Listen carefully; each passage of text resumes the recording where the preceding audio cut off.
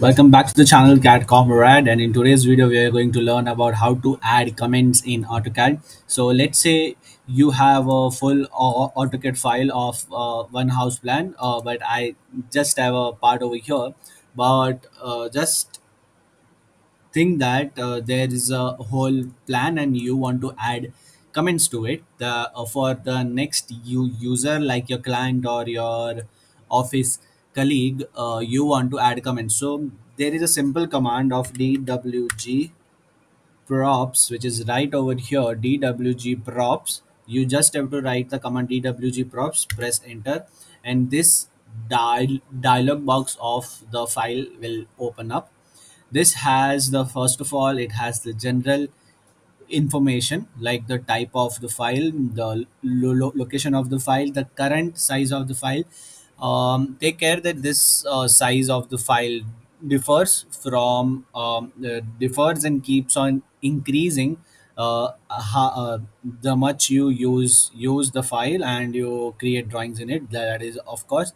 So in this, you have to go in summary, you have to write, let's say rcc.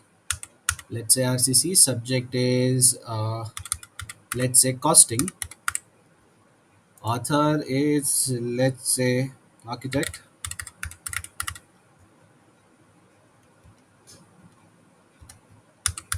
architect.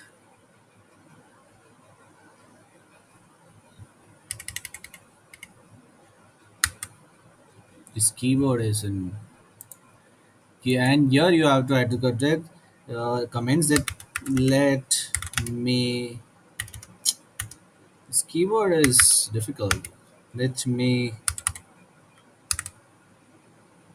know the costing of the project.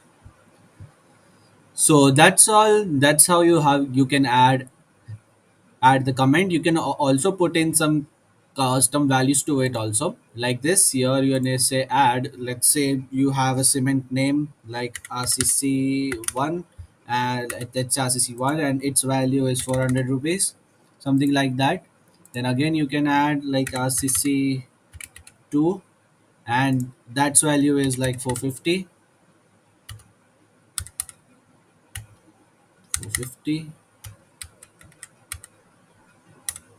50, and yes, that's how. So that's how going after dwg props, you have to go in summary, you have to write the title, subject, architect, and the comment. Then that's all. Then you can check it in statistics, and you can also add custom properties to it, like I just did it over here. So going to it going to any of your colleague now, he or she can check the comments that you have added to the file. So that's all was for the video, and let me know how was the video, and share it with someone who may need it.